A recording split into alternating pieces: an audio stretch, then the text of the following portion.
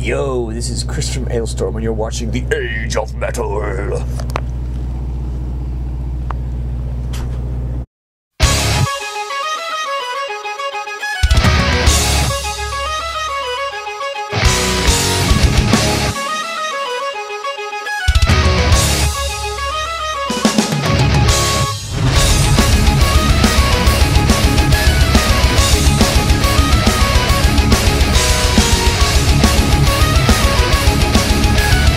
Hi, this is Jackie with The Age of Metal, and here I am with Chris from Alestorm. How are you? Hello, we're great. I'm great. Everything's wonderful.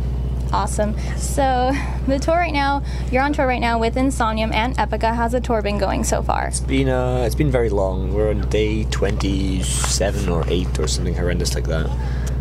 And we're getting towards the end of it. This is the final week, but it's been great. Some really big shows, some good drunken parties, and doing a bit of sightseeing as well, so yeah, having a great time.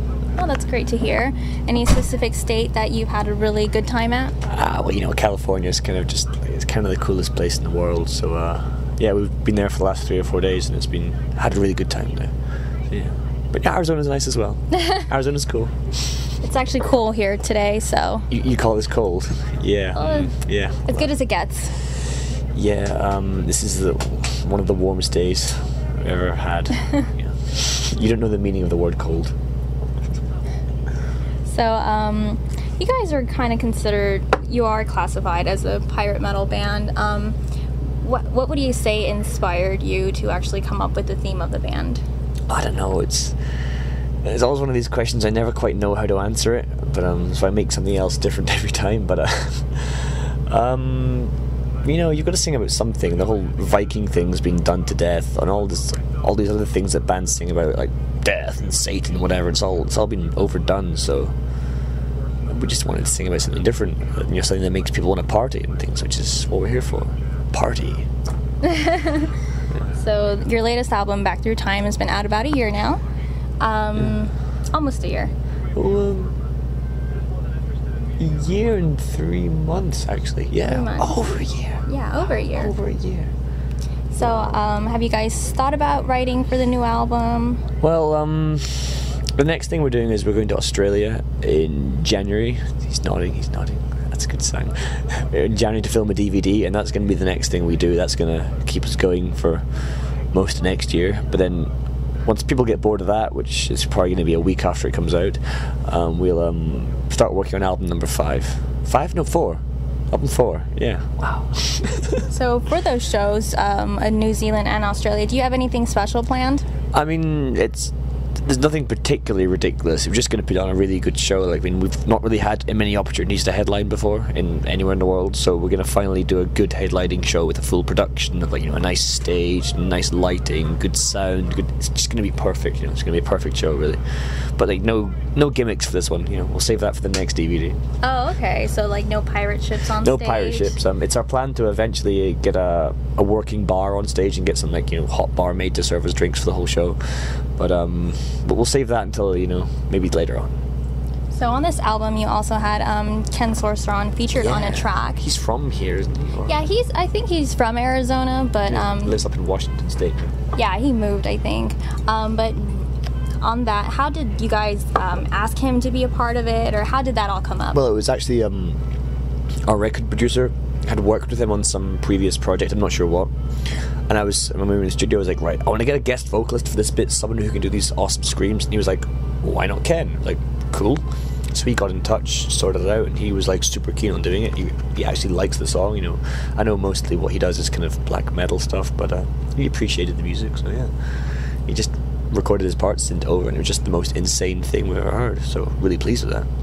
Is that something you'd like to do also in the future, like collaborate with another artist? Yeah, I'd love to do that. I'd love to get some more guest musicians, or even like do a whole album working with some other people, you know, because as it is right now, I write most of the stuff for this band just on my own, and it kind of gets frustrating. It'd be nice to just have other people, you know, to bounce ideas off. So yeah. Is there anyone specific you can think of that you'd like to work with? You know, I'm so not picky. I don't care what genre, what style of music, anything. You know, I could work with anyone, I'm sure, if they can write good songs. We just make the stupidest album of all time. Like, I don't some rapper. I'd love to work with a rapper. A rapper. Or like or DJ, just something ridiculous like that, just something completely different, not just some random metal musician, just something. I want to make the stupidest album of all time. Stupidest, so that's your goal. That's my goal in life. That's what I'm here on this earth to do. So you guys did do a music video for a track on the album. It has a lot of really good graphics, and it's a really good video. Were you guys planning on doing any others for any other songs? Well, we've actually done 2 from the latest album. We did the song Shipwrecked and the song Death Throes with the Terror Squid, which is, I guess that's the one with all the crazy effects and things. I think I don't know, doing more videos from that album would be a bit silly. We'll wait till the next album comes out and then we'll go even crazier. Like, we want to do a video just in a bar, or just some kind of ye olde pirate tavern with us playing and a big crowd of pirates just getting drunk and killing each other. I think that'd make for a really good video. And at the end, everyone's just dead, and we're just playing. And it's like, yeah. But lots of ideas for the future. But I think, to be honest, this album it's run its course in terms of all the promo nonsense we could ever do for it. So we're kind of lucky that we're being able to tour it even still, because this is our 3rd tour in the USA since we released the album. So we're getting some good mileage out of it. Awesome. Last time you guys were here in Arizona, I actually did get to see a fan wearing a pirate hat and an eye patch. This happens sometimes. Do you encourage your fans to dress up to your shows, or is it something? What do you think of that? I mean, I think it's always good to know who your fans are. Like, especially on these tours where we're the support band. Most people are probably here to see Epica, but when you see a bunch of kids with pirate hats, you go, "Yes, we have fans here today." So that's always great. And they're always usually the most insane people in the pit. It's like the people dressed up, they take it really far, they really enjoy the music. So yeah, we approve of people in pirate hats. So everyone should go get a pirate hat. Everyone, and an eye patch. I know, 2 eye patches. 2, so they can't see you then, okay? Yeah. So in January, after you do the whole DVD thing, it also was announced that you'll be the headliners for the European Pagan Fest tour, which is very exciting. How excited are you about the lineup on that? It's our first ever, headlining tour of Europe, and it's I think it's a pretty strong lineup. There's a lot of bands, playing below us. It's kind of, quite nice to know that we're bigger than some people, even though we're not really. But it's nice to know that there's all these bands supporting us, because we used to always be like the support band and stuff. So it's a nice feeling. But there's some cool bands on there, like Wolf Chant, and they're good. And Arcona. We've played with them like 100 times. Or they're good friends of ours. They're always nice to tour with. I think Varg on select dates, and then Tharfing. Tharfing, I used to be a fan of them. Not that I'm not, but I used to be into that sort of Viking metal thing quite a lot. So these days I've kind of gone off the whole Viking-y, pagan-y, folky stuff, but I still enjoy some of the music. So yeah, I don't think they've been touring at all lately. They kind of died down a little bit. Yeah, there's a lot of bands on this tour that haven't toured much before, so that's good. I mean, apart from Arcona, we tour it all the time. But yeah, it's a good lineup. I approve.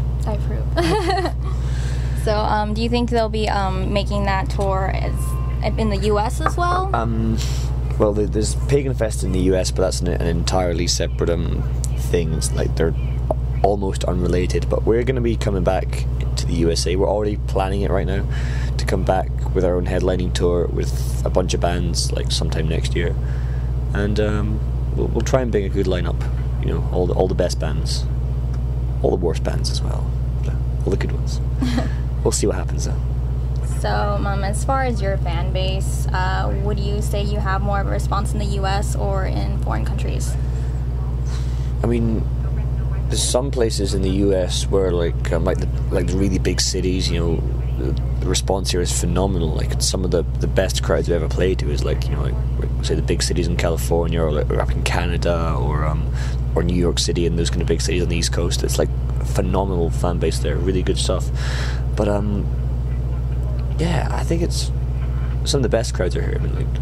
You get bigger crowds in Europe. That's just because, I don't know, more people like metal. But I think it's a lot more fun playing here. I like it. Yeah, it's more fun playing in America.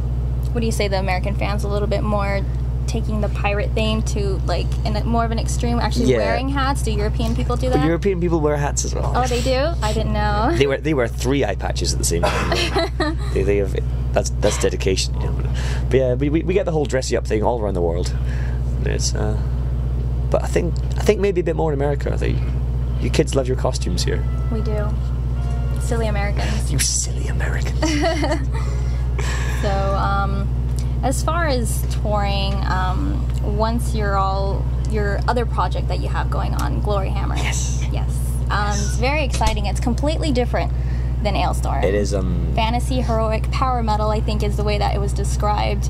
How did you come up with that, and why did you feel that you would want to go in that direction? I mean, I've always liked power metal. It's been one of these things I listened to, like, ever since I was, like, a wee kid. Well, whenever I started listening to metal, really. But, like, with Alestorm, the stuff we do is... We're going towards a more kind of rough and, you know, angry, sort of piratey, sort of folky vibe.